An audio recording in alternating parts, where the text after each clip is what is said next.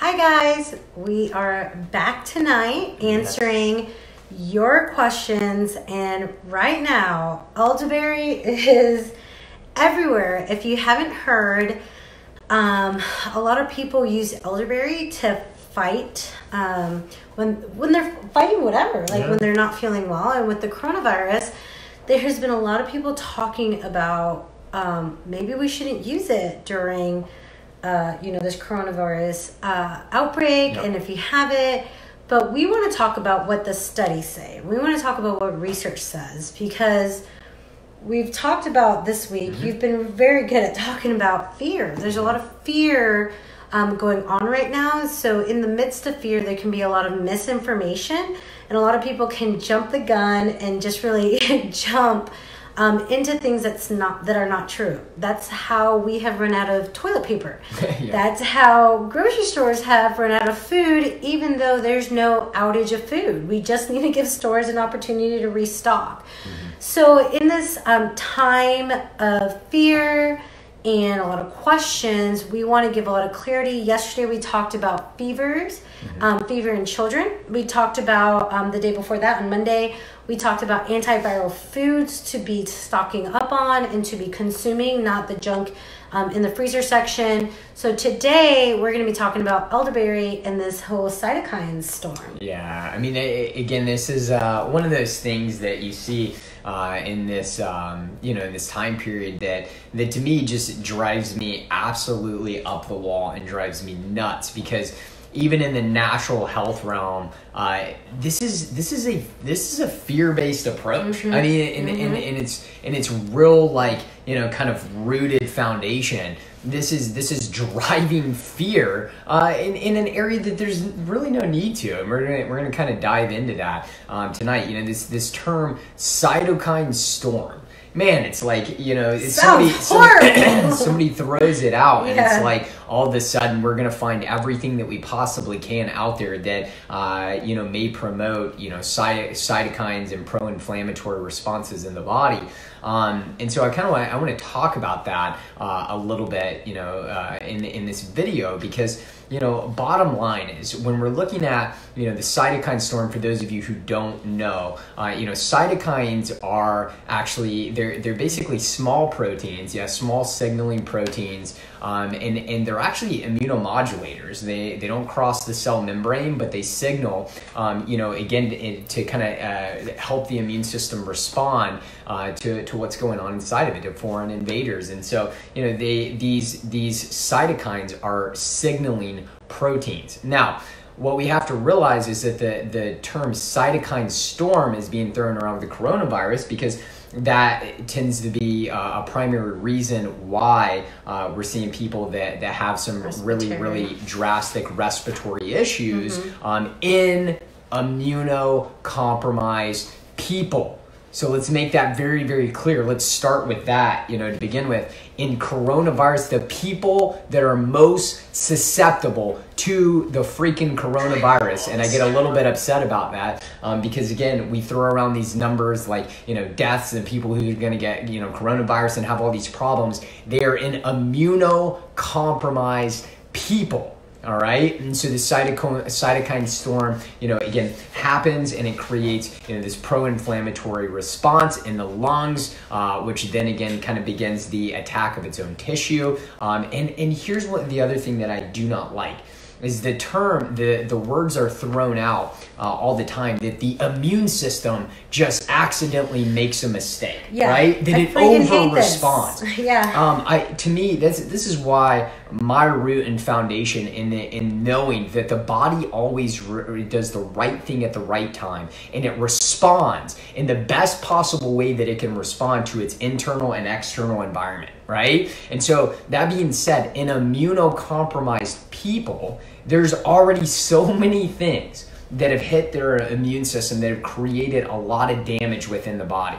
And so, having something like the cytokine storm that can lead to things like sepsis and organ failure, again, you got to remember, there's a lot of moving parts to this. And so to throw out terms that elderberry is going to be a primary cause of a cytokine storm, to me, is absolutely insane in my first thoughts. Then I said, okay, you know what? I'm going to go to the literature and I'm actually going to look it up. Yeah, so, literature, here we go. Let's go. The Lancet. Yeah. I don't know if you guys can see that. I know the light. He's got studies here laying out on the table. I'm like, what is this? You printed out a research paper? Like, these are pages that Dr. Nathan just went over today, and I'm just like, all right, this is going to be a good video. Yeah, well, I mean, again, I want to make sure that we're bringing actual science to this matter too, because I don't think that there should be fear where it's completely unnecessary. Really, I don't think there should be fear at all, but we'll get into that in just a little bit. But the primary place, and again, this is when,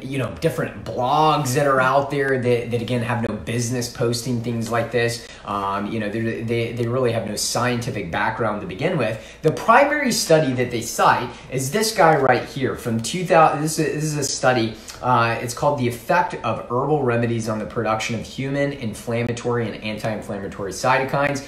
We're looking at from the Israeli Medical Association Journal. All right, that's where this study is coming from. I believe it's a study published in 2002. All right, now let's break this down just a little bit. The first flaw in this study is that this was done, again, using 12 people's serum. So this isn't even done in a human being. This study is actually done in a petri dish in cells. And so what they showed in these 12 individuals, that they showed that when introducing something like, again, they use sambucol, looking at black elderberry extract, what they found is that, again, there was an uprise in cytokines and pro-inflammatory markers. So that's what they found. Again, the problem with this study is not done in a human being. This study is actually done in a petri dish, and again, it's literally done in the cells. 12 people. This study is done on 12 donors. Let's not even call them 12 people. These are 12 donors.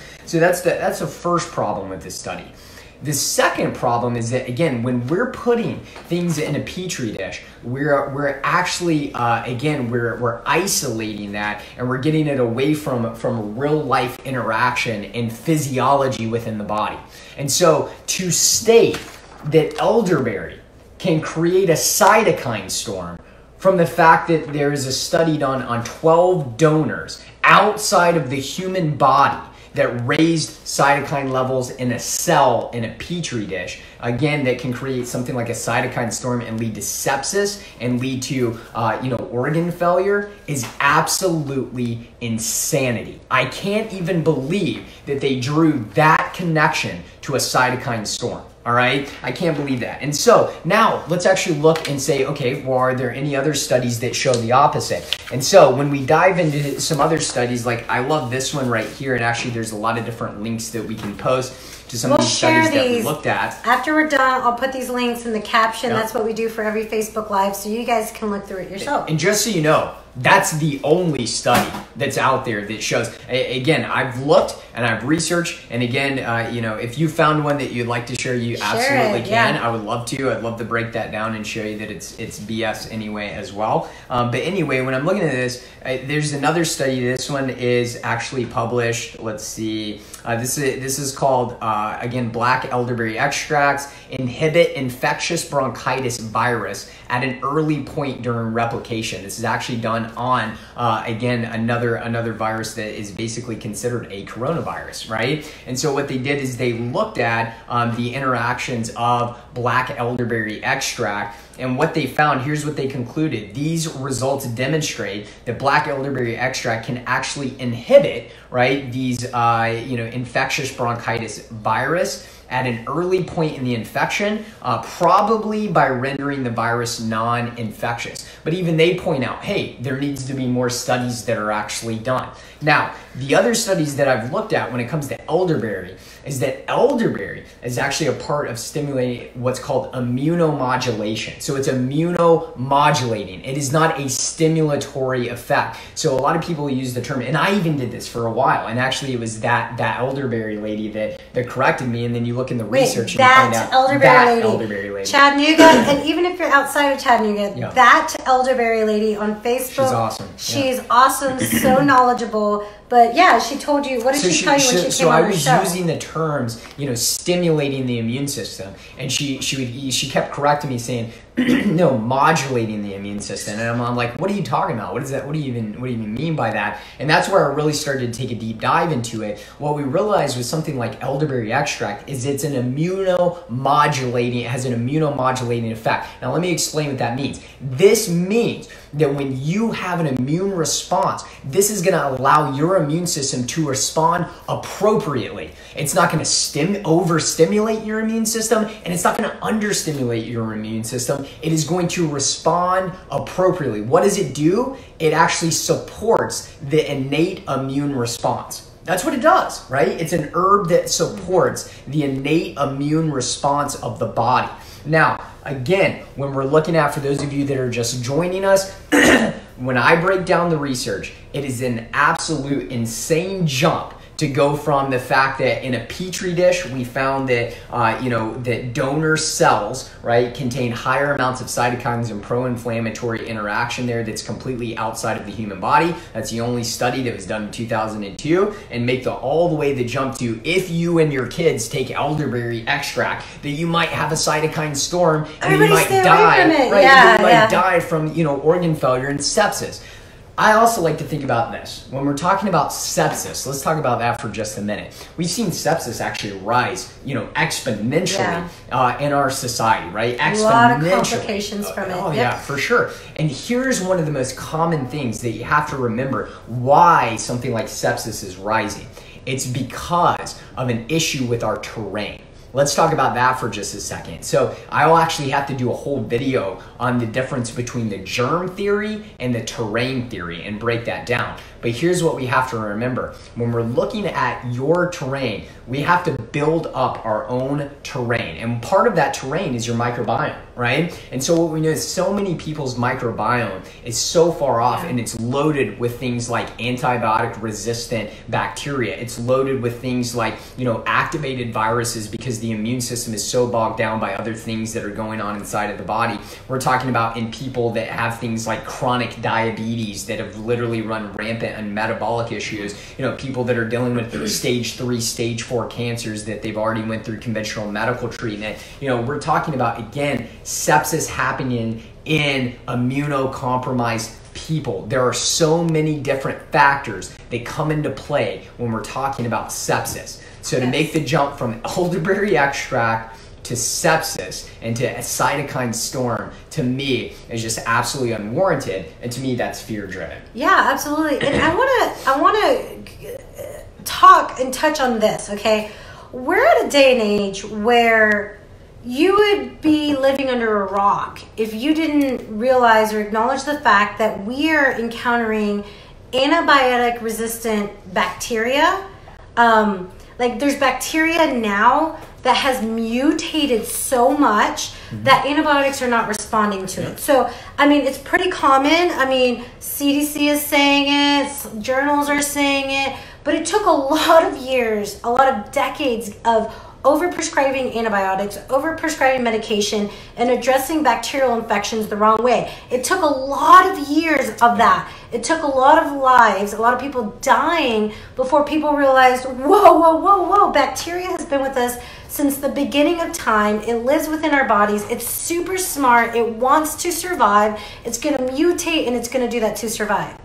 Well, so are viruses. Yeah. We have viruses all inside of our body. RNA. Viral RNA, it's inside of our body.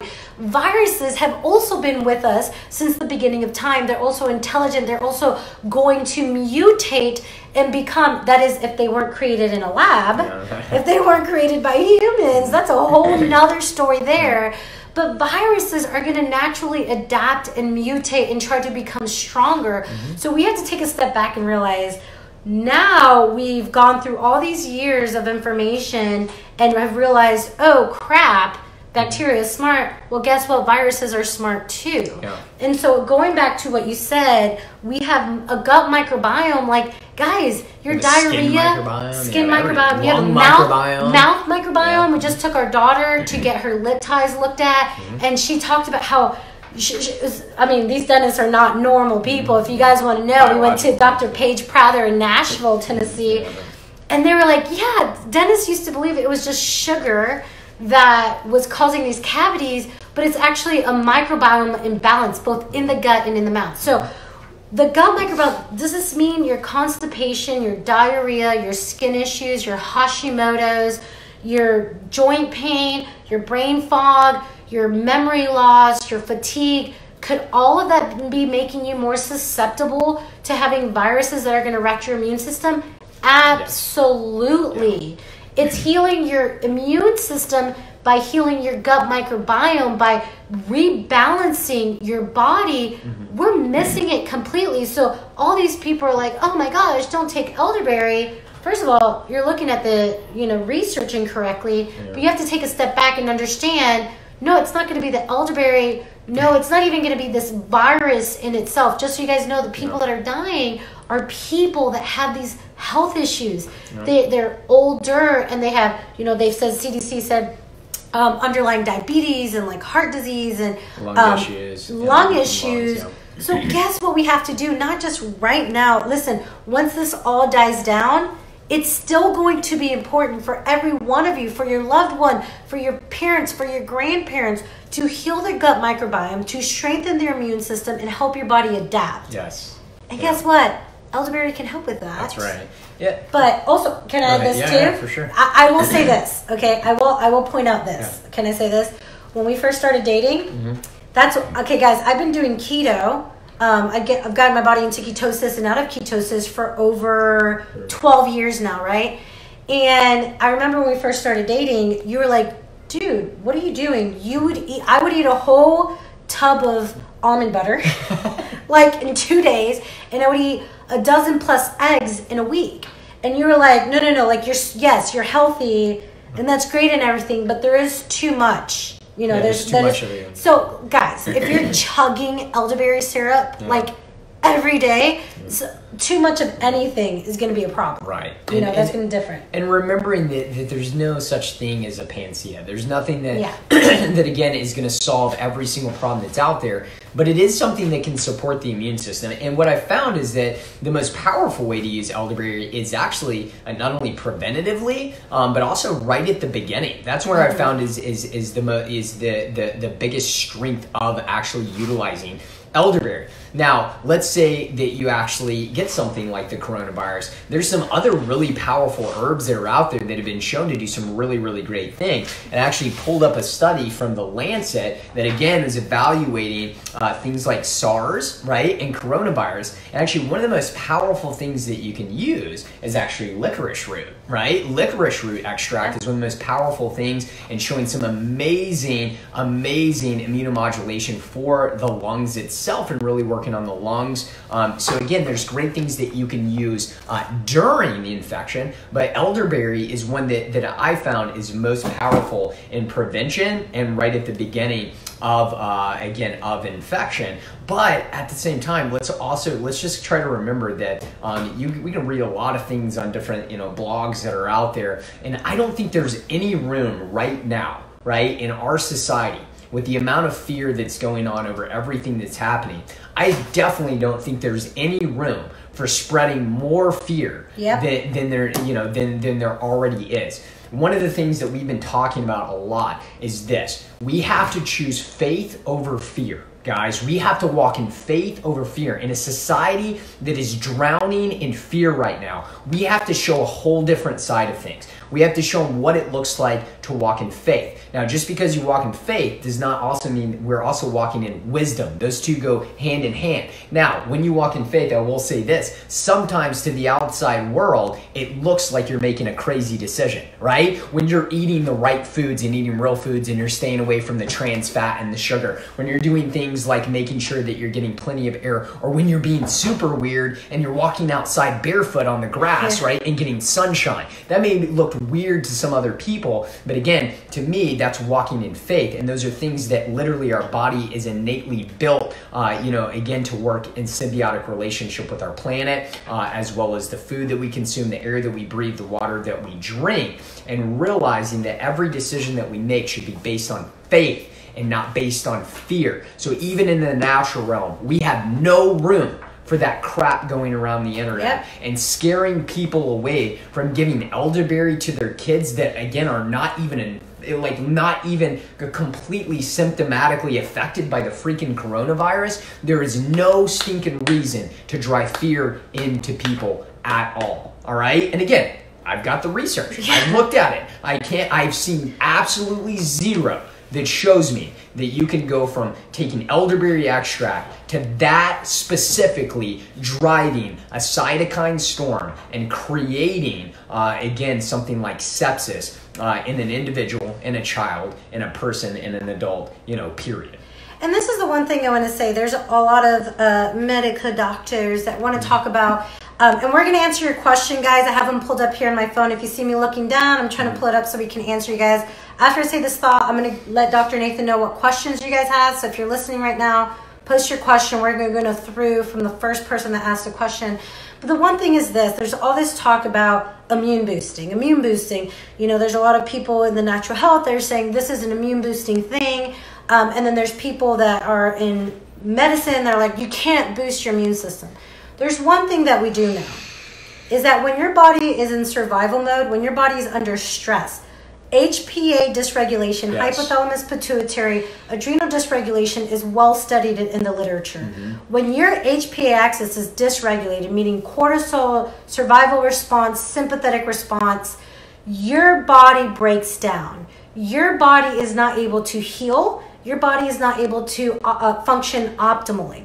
So when we talk about working on your immune system and working on your body, what we're talking about is adding things into your lifestyle that allows your body to heal, your body to adapt better. This is a really big deal. Because if you're taking elderberry or vitamin D or the vitamin C to cure coronavirus, you're going about it the wrong way. Absolutely. The way you handle this situation, it's a medical mindset. The way you handle this situation right now is that if you cut your arm, that's going to scab over and heal. Right now, your heart's beating, your lungs breathing. Your body knows what to do.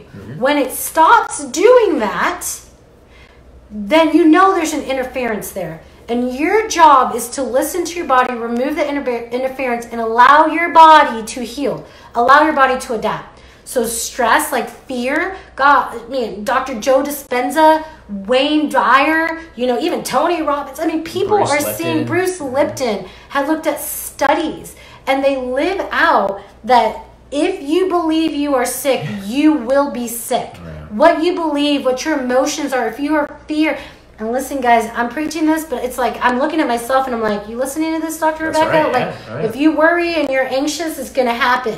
What you worry about, what you focus on is going to happen. But also stressors like chemical stressors, emotional stressors, physical stressors. Guys, we're doctors of chiropractic. That's one part of our, clinic, and the other part is functional wellness coaching and helping people get well through nutrition, functional nutrition, detoxification. But guys, we adjust people. People get out of pain, and yes, we see people get off medication, but our job is to just remove an interference so that your body can connect and it can heal and do what it's supposed to do. So your job in regards to your health is to remove the interference, is to support your body's natural process, not bypass it, not take a med that's going to say, hey, I'm just going to ignore every system in the body. Your job is to help your body, its own natural immune system. So elderberry is not going to heal you from the coronavirus. An adjustment's not going to heal you from the coronavirus. Astragalus, which is used, aloe vera, food isn't going to do it. Your body's going to heal it. Your body's going to heal itself.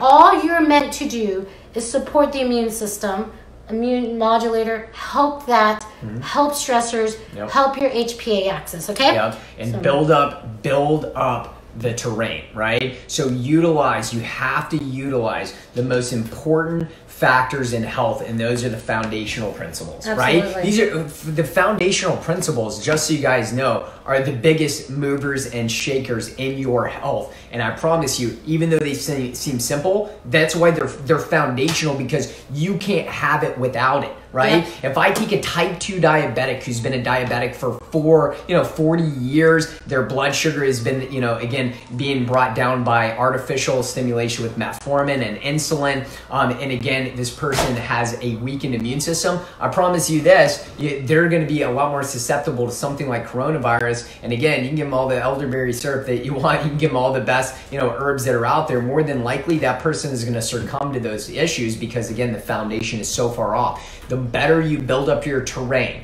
right? You cannot control a microorganism, but what you can control is your body's response to it. Build up the terrain, right? You build up your body and the terrain that your body's in, and it will respond appropriately to external and internal environment. And this applies to adults. This especially applies to children. Yeah. A thing, and you guys can go to yesterday's video about fevers, is one thing that we keep seeing is that children are not being exposed to diseases, viruses, bacteria, infections. They're bubble children. And a big thing that's showing up in studies is this issue where an immune system hasn't been put to work. It hasn't been allowed to fight things, so that when it finally gets in the presence of an infection, it overreacts because it has not been primed. So this goes for adult and children. And guys, I want to go ahead and say this. We're doing a Facebook Live every night this week at 9 o'clock. I hope you guys watching this like and follow our page. Like this video, share this video, because right now people are really needing some good information out there. So let's go ahead and answer some of these questions here. CBD Chat said, I make and take elderberry syrup and totally believe it benefits my immune system. Sure. That's really awesome. It's an immunomodulator. Immunomodulator. Yes. Yes, finally, my dad has been teaching about that for 40 years as a naturopathic chiropractor. Awesome. Well, thank your dad for us, because he has kept our profession alive. That's stinking awesome. Can you take more than one supplement for the immune system? Yeah, you can. I mean, you can, right? To again support the immune system, right? Remember, just like Dr. Rebecca pointed out, elderberry, echinacea, astragalus. These things are not going to heal, right? The virus. They're not gonna be a part of it. It's always the immune system. It's like when somebody survives cancer or beats cancer. It's never the conventional medical treatment that did it. It's not even the natural treatment that did it. What did it? It's the body's innate immune system, the innate healing power that's within the body. And so, can you take other things for your immune system? Absolutely. Take the building blocks, right? Like one of the most powerful things that you see is actually vitamin D3. Vitamin D3 is an immunomodulator in itself. And actually, one of the things that I read is that vitamin D3 can actually, if you have adequate amounts of vitamin D3 serum levels, that actually helps to decrease your risk of a cytokine storm and decrease your risk of something like sepsis. So how many people out there have proper vitamin D levels? I'll put it this way, probably 70% of our population has a vitamin D deficiency. That's being generous and nice. More. We do vitamin D, and I mean, when I started doing labs on people like years ago, like vitamin D would be like at a 35, which functionally is really low. Medical limits are 30 to 100. Functionally, you want to be over 65, right? 90. Lately, this last 2 years, I've done vitamin D3 blood work, 5, 10, 20s. That is so deficient. So that's really important. So to answer the question, do the building blocks, right? I love, again, you can actually, in an infection situation, a viral infection situation, you actually can take higher doses of vitamin A, right? It's not something that you want to do chronically, but again, in an acute, infection state, there's definitely recorded cases and people who've seen amazing benefits by things like up to 50,000 IUs of vitamin A, but again, in an acute setting, not chronically. We don't want to develop a toxicity to these things. Again, taking higher amounts of vitamin D3 supported by those other fat-soluble vitamins, minerals like zinc and selenium and iodine. These are all amazing and they work well together. As you can see, my child is still awake. We're great doctors. Like, we help people get really, really well. You know, but sometimes let's be real. Okay, say hi, Rosie. Say hi. Okay, Yeah. Okay, let's be real. She didn't go to bed before we could do this, so she will go to bed after this. Hopefully. Hashtag real life right here. I hope so. Sorry about that, guys. Okay, so I want to touch on this. How much vitamin? How much what? How much vitamin D is okay for an adult and child to take? Vitamin D. I will say this: vitamin D, not vitamin. Vitamin. You want to get tested. You want to get your blood work done. Mm-hmm. You want to know where you're at. But as kind of like a basis, you know, it used to be like 2,000, 4,000 in studies, and that's really outdated. Mm-hmm. The most recent study is even pushing the upper limit to 8,000. From the Vitamin D Council. From the Vitamin D Council, 8,000 IUs. Yeah. But so we'll have people be on 5,000. Sorry. We'll have people be on like the worst 5,000. I'm just awake. Okay, Rose, you're supposed to go read your book, honey. Okay, sorry about that. So 5,000 IUs is kind of like the maintenance dose, and I'll do labs on people, and I find a majority of people that's not even enough. Yeah. Okay. Yeah. So when people are ill, they can take from 10,000 to 15,000 IUs. For children, kind of the basis is 1,000 IUs per the Vitamin D Council. I'm pretty sure they were the ones that established this, about 1,000 IUs per 50 pounds. Yeah. Now, I wanted to say this because Shannon said earlier, what dose would you recommend for adults for prevention? Yeah. 1 tablespoon per day for adults in regards to elderberry. Yeah, I mean, I think that's totally fine. I think you can do that. I actually think you can do a little bit more than that and be totally fine. Actually, especially in a at the beginning, right? If you feel some of those symptoms starting on, I mean, to me, you know, elderberry is something that you can do, you know, a tablespoon even every 2 to 3 hours, right, to really help modulate the immune system. I like using things like, again, astragalus is one of my favorites. So I do want to say this, guys. We do have a store. We have a supplement store, but within our supplement store, it's really cool. You can sign up for it, and we can send you guys protocols. And so right now we have a protocol that we created for our first coronavirus video that we did last week or 2 weeks ago. So if you guys would like that protocol to see what vitamin D we like, because you wanted to take it with other fat soluble vitamins, what supplements we take in regards to vitamin C, in regards to astragalus, in regards to minerals, you can go. I will post a link here. Just make sure you guys say, yeah, I want that link. I'd like to know. I'd like to set up. And we'll send you that protocol. A lot of the supplements were sold out. They're back in stock right now. So what I'll do is once I get a chance, I'll post that link. Or you can go to Drs. Warren, DRSWAREN.com. Under shop, there's a Wellevate store. If you sign up on that Wellevate store, just put your email in there. Our clinic director can send you the protocols. So I know a lot of people ask us about supplements that we use. Have you heard about... That's the supplement a healthy lifestyle. Yeah. The supplements mean absolutely nothing if you're not doing those foundations there. Excuse me, guys. Let's see here. Does elderberry put your body in overdrive? Tara, no, that's what we talked about in this whole video. Again, that cytokine storm, I actually broke down the research, and just to repeat, I showed you the only study that people talk about for creating an overdrive of cytokines and pro-inflammatory cells, again, was done in 12 different donors, and so it was done in a controlled setting in a petri dish. It was not actually done in the human body. To make the jump from that study to saying that it causes a cytokine storm, again, I'll just put it this way, it is not supported by the scientific literature. Again, if one day they put that out there, you know, I'm not saying that it can't change, but according to what I'm reading right now, it is not in the scientific literature that show that.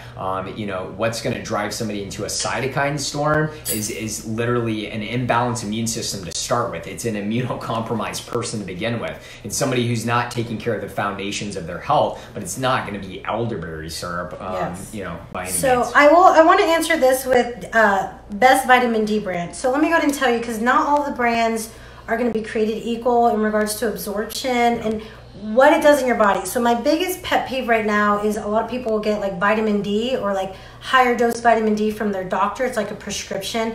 And so this is the problem we're at right now with vitamin D. You know, there was a point where, you know, the alternative health realm and studies were saying, hey, this vitamin is actually a hormone. It's a really big deal that we don't have enough of it. And so these supplement companies started making the supplement, and these pharmaceutical companies are like, oh my gosh, we need to get in on this. Let's make vitamin D. And so there's all these people that are taking supplements and that are taking pharmaceuticals of just vitamin D. Chronic supplementation of vitamin D without any other fat-soluble vitamins is dangerous, and especially if you're taking high doses, which people will do when they're not feeling well, and we do it ourselves. But vitamin D isolated, supplemented, is not good. Yeah. You want to be able to take vitamin D not just with K, but you want it with A, E, and K. So we use a few different brands. Our brands are all practitioner brands, like Systemic Formulas, Designs for Health.